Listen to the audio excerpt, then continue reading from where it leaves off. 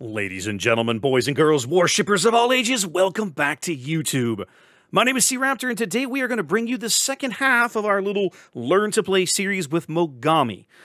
Tier 8 Japanese cruiser. I can't even really say heavy cruiser because you can kind of play this ship as both a heavy cruiser and a light cruiser, which, coincidentally, is the subject of today's video.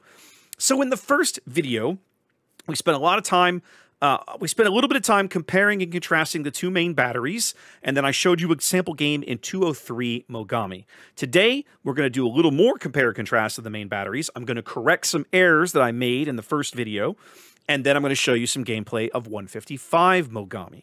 Okay?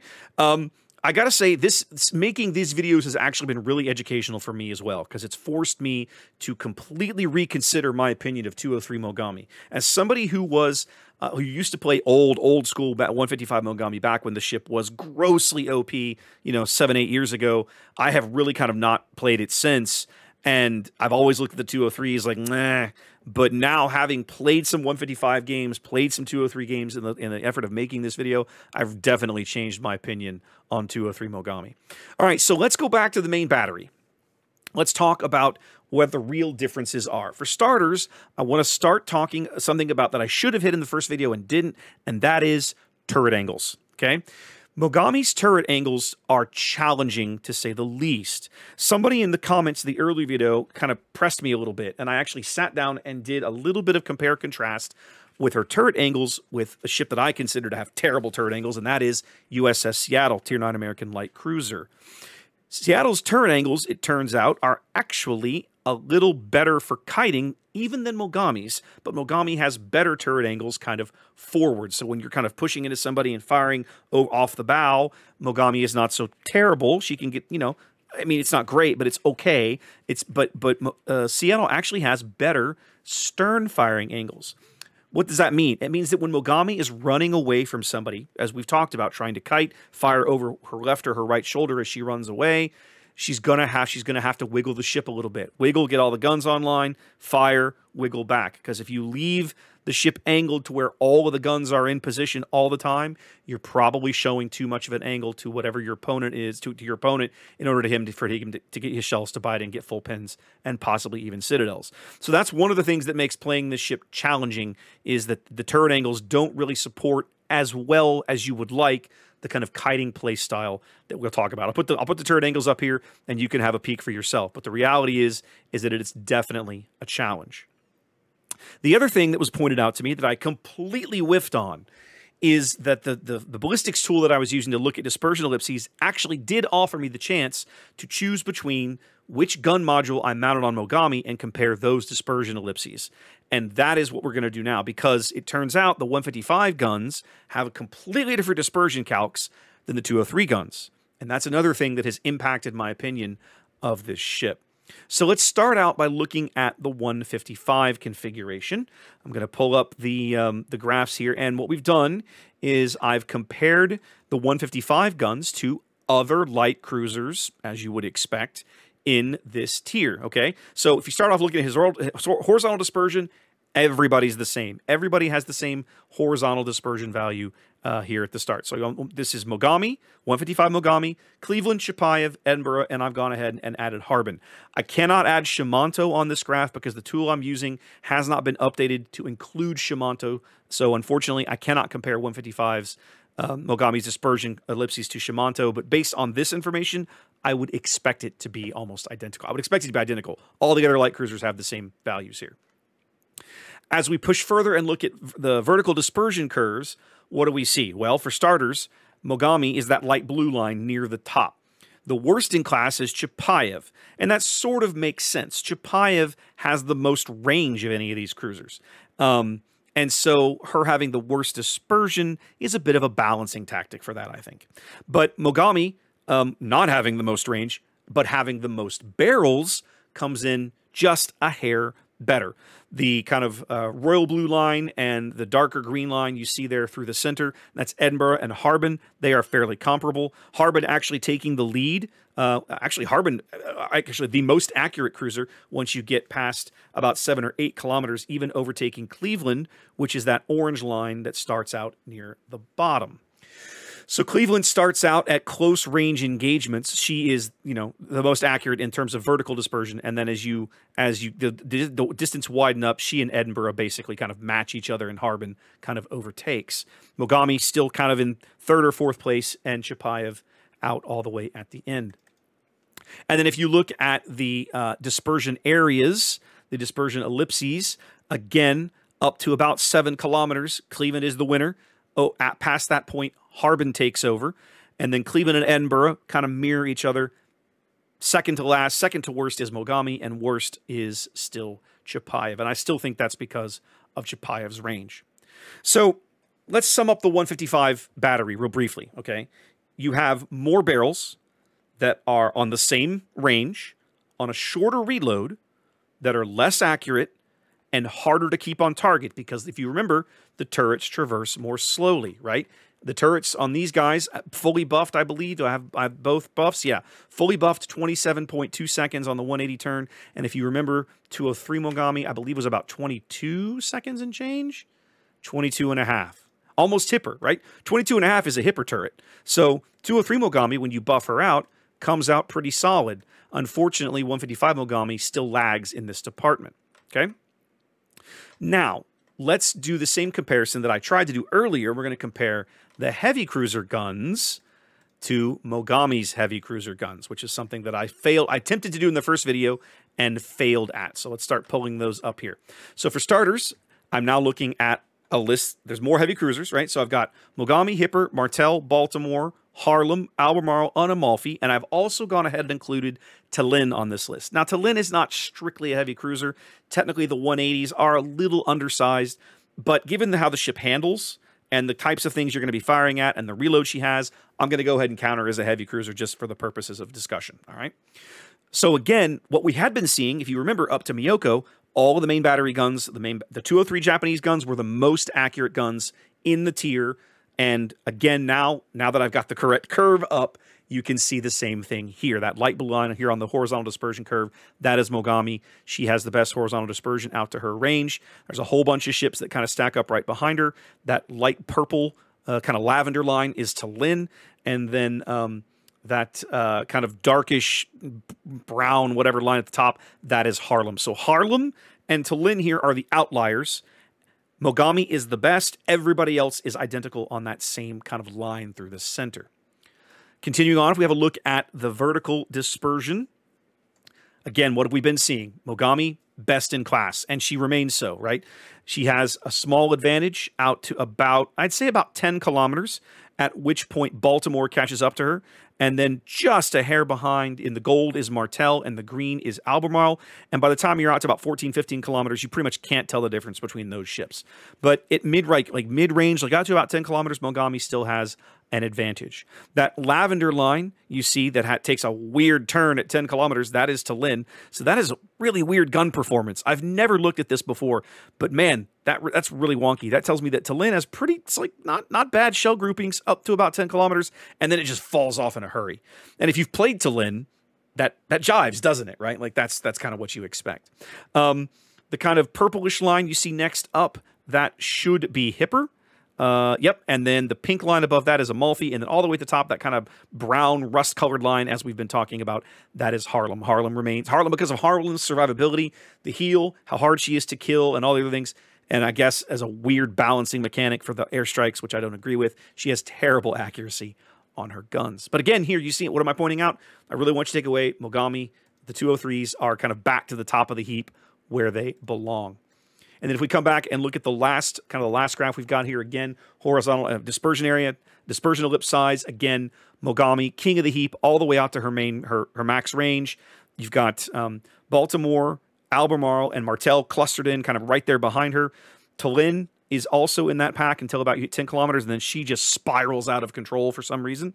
And then Hipper and Amalfi kind of in that third tier, I suppose. And then worst in tier remains Harlem for most of her range.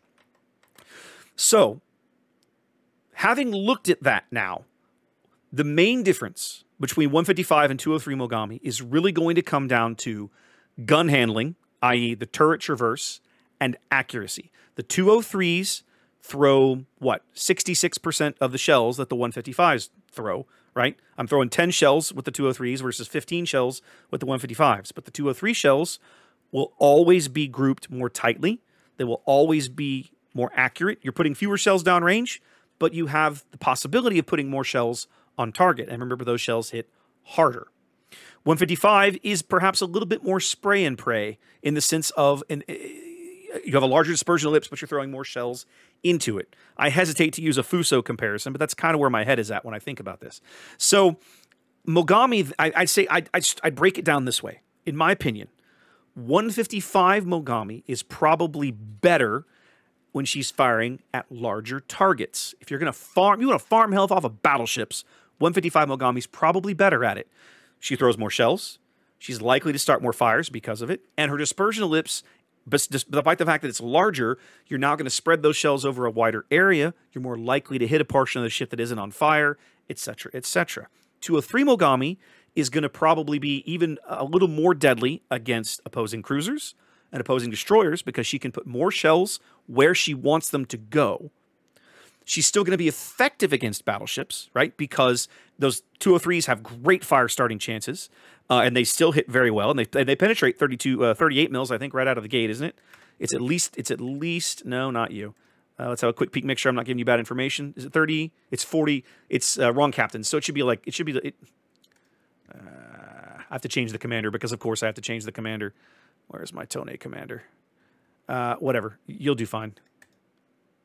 I shouldn't have retrained, but whatever. Anyway,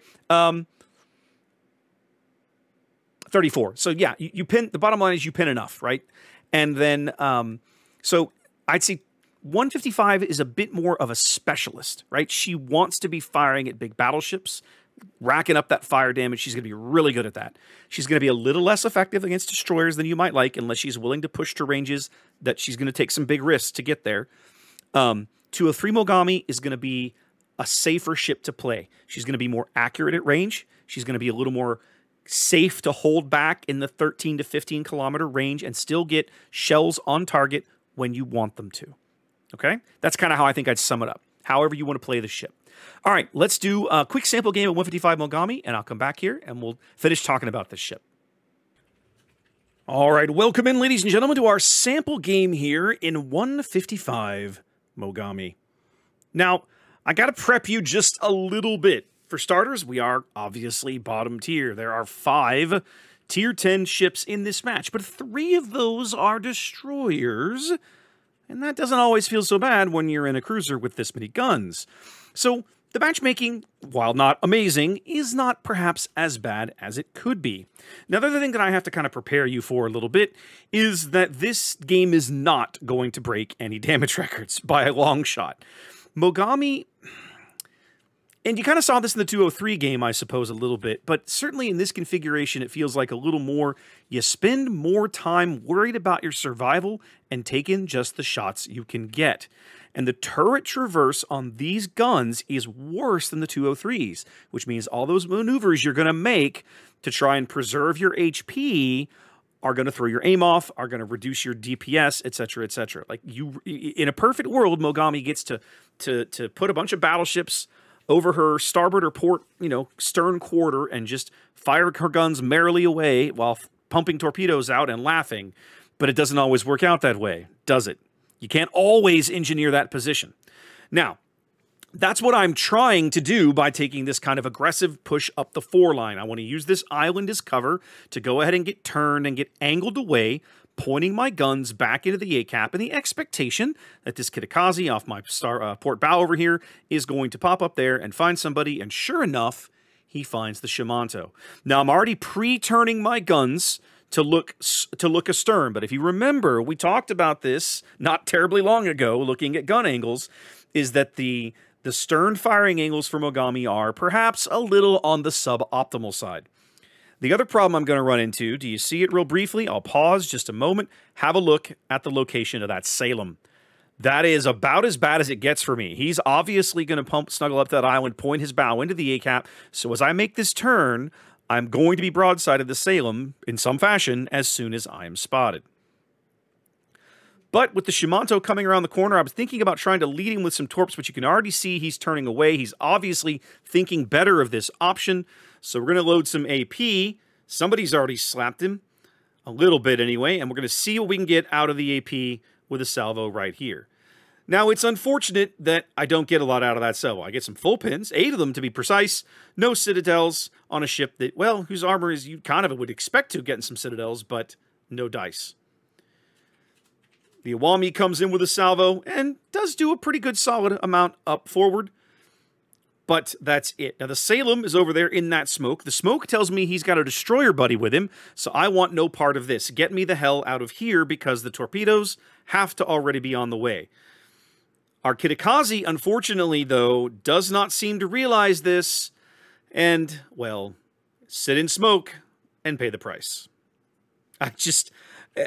8 years of this game, guys, and you just never stop seeing it. It's one of, as a destroyer captain, every time I see it, I just kind of shake my head and go, well, another one. Another hard lesson that someone hopefully learns for the next game.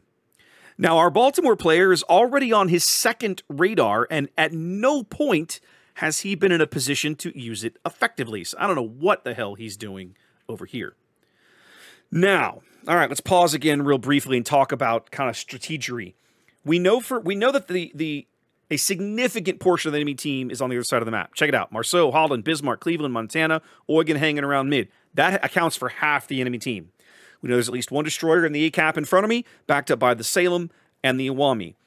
The max number of other ships they can have out here in front of us is probably about, well, it's 2, right? One's dead already. Actually, it might only be 1. And of course, the Kaga's probably lurking somewhere back up along the B line. Lots of carrier players like to go down to like A5 and stuff. I'm betting the Kaga's up there. All right. So then we have in the immediate vicinity of the A-cap, count them, 1, 2, 3, 4, 5, 6 ships, even with the Kitakaze dead. And the St. Vincent is leading a charge over here towards the 1 line. So I am going to get on his butt and stay there in the hope that I don't get spotted and the Unaone doesn't get a good shot at me. Now, my assumption is whatever destroyer is up there in smoke, and I don't yet know which one it is going to stay there. We can see now, based on the rate of fire, we can see the Salem shells coming out, but you see those Lobi shells coming out in groups of 5. That is 100% the Harugumo. So we know where he is, and you can also look. There's somebody up there on the top end. Actually, that might be the Fletcher. The other, anyway. The Fletcher and the Harugumo are around this cap in some fashion. You can look at the shells coming out and you can tell. All right, so now I'm going to do something that is perhaps overly aggressive, certainly ill-advised. I'm going to take the St. Vincent is backed off. I'm going to take my Hydro and I'm going to push up and I'm going to mirror this Salem's position on the opposite side of this island. I don't recommend doing this. I look back at this game and go, why was I this stupid? And yet, this is exactly what I did. Now, the Salem has reversed far enough. He doesn't know the St. Vincent is there. The St. Vincent catches wind of him, just literally I'm waiting for the Salem to back up far enough to get shells around the corner. I'm now lit. Here comes the St. Vincent salvo and just wrecks the Salem hard, all the way down to 1,600 HP. The Fletcher, down to 5K, catches a glimpse of me as he steams out of the cap. And the Unaone, you can see him now maneuvering back on the D-line. He's kind of messing around up there. All right, so now, what does that leave us with? Well, I've got the Salem locked up on Hydro. He's got nowhere to run. At no point can this guy escape. Every one of the team has beautiful, clear visions of him and is taking full advantage of it. The Baltimore, the Albemarle, everyone getting in on the action here. And I'm actually trying to gauge these torpedoes to see if maybe I can sneak some through on this Unaone.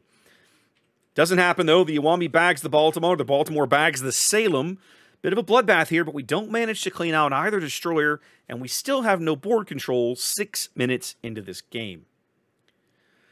All right, so now with the Unaone pushing back into cover, and these destroyers a little exposed, I'm going to push out and try to use Mogami to do what she ought to do very well with these guns, and that is murder opposing destroyers. But I took a peek at the Unaone. His guns were looking back for me, so I have to be very, very cautious here. I'm going to slow down and make this turn in the hopes that he doesn't lead me correctly.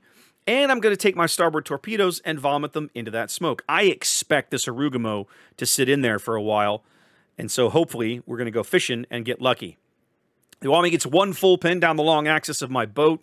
He's going to get the stern turrets. And I'm going to turn back in the hope that maybe we can catch a glimpse of the Harugumo, but alas, not so much. I'm going to stay lit here for a little longer than I should have. That last salvo I just took at the Uaome was, I shouldn't have, right? The Harugumo can absolutely do nasty things to me. So I should have stayed dark, because the Fletcher is spotting for him right now. I'm sort of hoping that he'll be considerate enough to blunder into one of my torpedoes. They look pretty good. We know he's on that end of the smoke.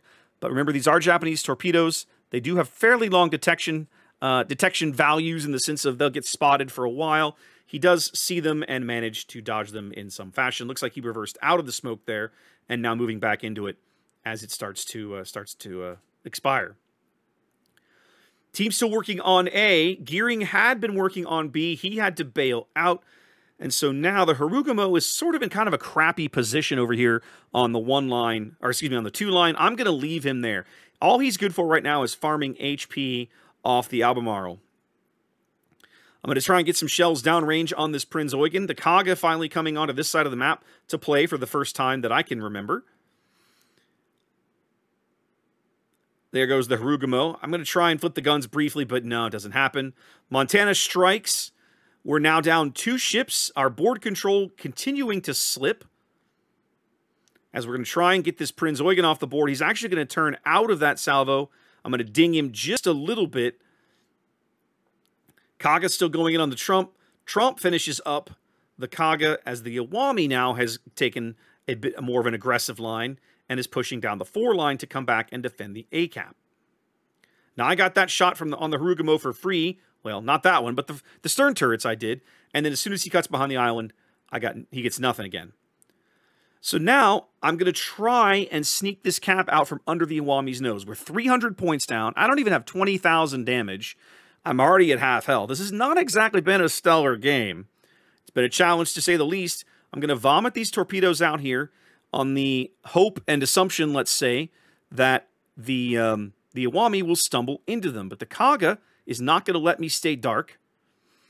And the Fletcher is over there smoking up the Uaome, which is really irritating, I might add.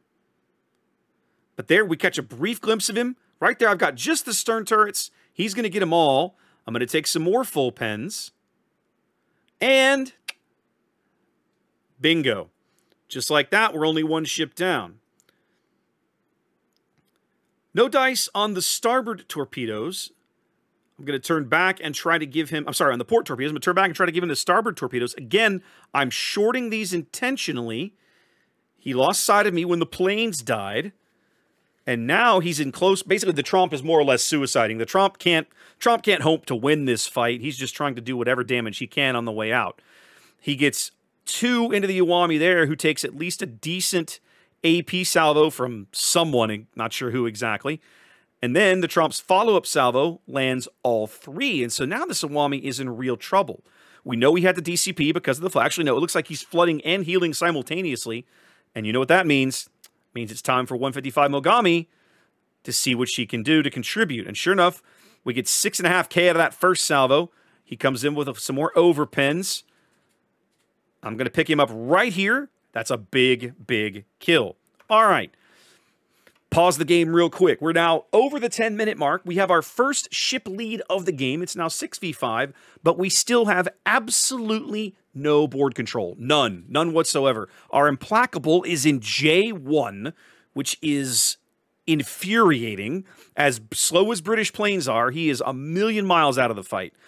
But their last surviving destroyer, well, okay, I'd say their last. The Harugumo is way up on the C line somewhere. We're not sure where he is. The Holland last spotted in between B and C. The A-cap should be fairly wide open. And so it's time to do stealthy Japanese cruiser things. But the Kaga just refuses to let it go.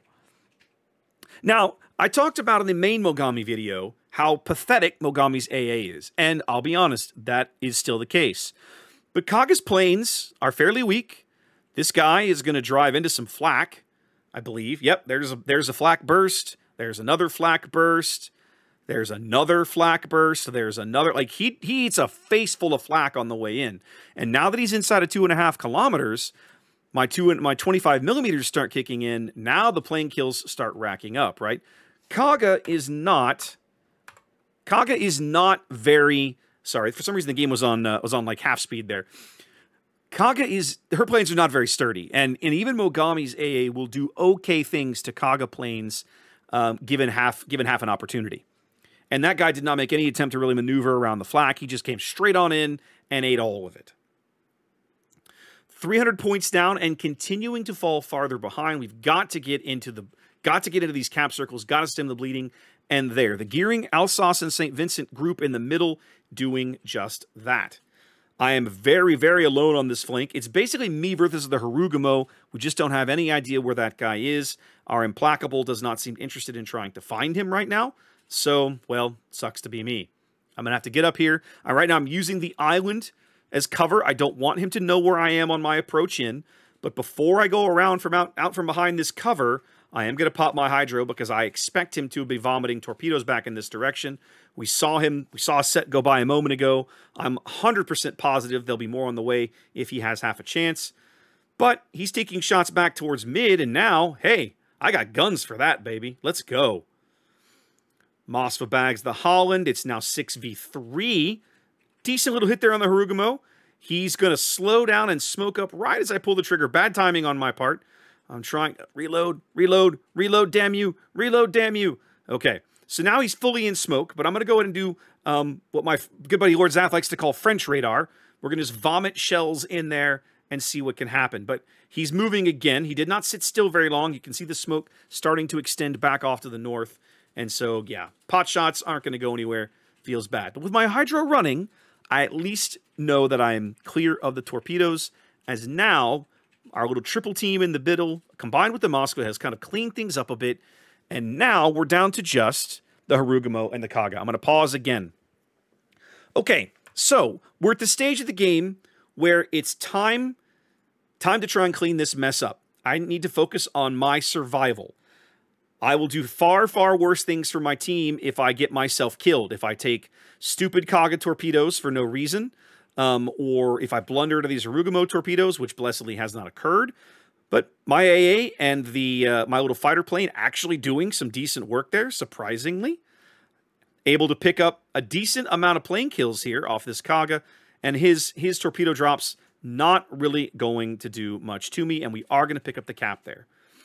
St. Vincent and Moskva into sea, and just like that, what had been a decisive cap advantage for the other team starting to evaporate just because they no longer have the board control.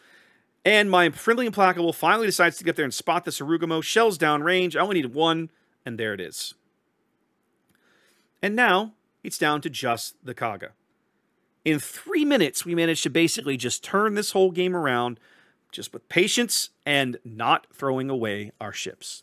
Now, I'm out of fighters, so I can't really do much else to dissuade these Kaga strikes. But what I can do is continue to show him bad angles. Kaga, like all dive bombers, he wants to be coming in on the bow or the stern. If I continue to show my broadside to whatever his attack vector is, the chances of him hitting me just go down a little more. Especially since, and I don't have to worry about making those turns right now because there's no one else to shoot at me. Just trying to keep my my AA focus sector going. I know if I continue to press northwest, that Kaga will be in my range as I come out from behind this island. I just have to find a way to spot him. He and I have about the same detection. A full stealth rig Kaga, if he's gone all in, can get under 10. Most Kaga players these days don't take the concealment skill on the captain. They just take concealment module on the hull, so his detection realistically is probably more like 10.5, somewhere between 10.5 and 11. But I've still got a ways to go. Lucky for me, our Implacable gets some planes up there, and now it's going to be everybody in on this guy. The Alsace is going to have shots. The St. Vincent is going to have shots. We're all going to contribute to this guy's demise as we try to help clean things up here. He's going to come in for one last strike, desperate to try and get some damage, assuming that, you know, my A is the weakest A on the board, and he's right, it is, but it's still enough to keep his stuff off of me, and that's a terrible drop. He just completely missed that one. Couple of shells in the fire, we get the final kill, and there we go. So, as I said, with less than 46,000 damage, this is not a game in Mogami you're going to see any, giant records in, okay? But why did I pick this one to show you? Well, mostly because I've got 4 kills, all right, in a bottom tier game, which I want to use to kind of highlight the fact that even though you're bottom tier in a 155 Mogami, you're in a light cruiser bottom tier, there are still things that you can shoot at that your guns will always be valuable, okay? Always be looking for those targets, especially with IFHE, right? But also the sense of preservation, right? You can see here 2,300 base XP. I'm top of the team from a bottom tier light cruiser, a cruiser without radar. How did I do that? Well, the Kaga did me a solid, right? He kept throwing planes my way, and all of that plane damage adds up to XP. Okay, I can't control that, but again, I'll take it. But mostly by prioritizing my survival. and again, this is something that you'll see me talk about in all these different cruiser videos. Now, kind of final verdict here as we look over some damage. Obviously, not big damage numbers here, right? I've got, I literally got 1 good salvo on the Iwami despite several attempts. I got maybe 1 or 2 good salvos on the Harugumo. The Fletcher, I got a couple of chip shots. I had 1 good salvo on the Eugen. I had maybe 3 good salvos on the Kaga. Lots of maneuvering for not much gain other than the fact that I'm still in the game. I was able to finish off some targets with my quick reload, which is something that 155 Mogami can do, right? My reload down at the end of the game was about 8.5 seconds. So we're not even down to Cleveland levels yet, but you're getting close, right? At about half HP. And again, we've seen what the Japanese heavies can do with the main battery. You can do that in this ship. I just wasn't afforded that opportunity in this matchmaking. But another reason I really wanted to show you this game is the differences I want to emphasize between 155 Mogami and 203 Mogami. The gun angles are the same, right? We pointed that out. The dispersion ellipses are different, and I think you saw that this game. I feel like I certainly did, right? Like, you can tell the shells just don't fall as accurately when you fire them all. When you get all the shells on target, they just, there's a lot of shells. You're going to hit something, but they just don't have the accuracy that the 203s do. And the more I play this ship, what's really, really rubbing me sideways, like sticking in my cross sideways, is the turret traverse. I didn't think it was going to be that big a deal, and I think I kind of touched on it briefly in the Mogami video, the 203 video, is that, you take the turret traverse module, you take the turret traverse skill on the captain, even with the 155s, you can only get the turret traverse down to about 27 seconds on a 180 traverse. That feels awful. That feels awful. These turrets, you can outturn the turrets. Not only can you outturn the turrets, you will spend time waiting for them to catch up because you constantly have to be radically maneuvering this ship to avoid taking catastrophic damage as soon as some battleship with 2 brain cells to rub together sees you and is like, oh, that's a Mogami. Free damage. Let's go. And I think in the end, for me, I've changed my opinion on 155 Mogami. I really do feel like that the 203 configuration is simply a better, more well-rounded ship. Now, there's nothing wrong with 155 Mogami. If you enjoy it, she's still viable, right? In the course of trying to come up with this game, I had several games that were in the 80 to 90, 100,000 damage range that didn't have quite this XP, but you can certainly use her to rack up big piles of damage. And that's something else that I want to point out about this game, is that sometimes it isn't about the big pile of damage, right? On less than 46,000 damage, I have 2,300 XP. And I got there by prioritizing my survival, shooting at the right things at the right time, staying dark at the right time, and, in fairness, taking some risks. Maybe not stupid risks, but I would argue that you can't have really, really good games of warships without at least some risk. Anyway, guys, let's head back and we'll do a little bit of outro. All right, guys, there we go. That's our final word there on Mogami. We've now looked at both gun turrets, both gun configurations kind of in depth. Hopefully that helps you make a decision on which way you prefer to play the ship. I don't believe there's a wrong way. I believe there's only the way that you prefer, that suits you best. Whatever that is, take that ship out, go enjoy it, go grind some XP, go burn down some big dumb battleships, and I will catch you guys on the high seas. Wash your hands, be safe, take care.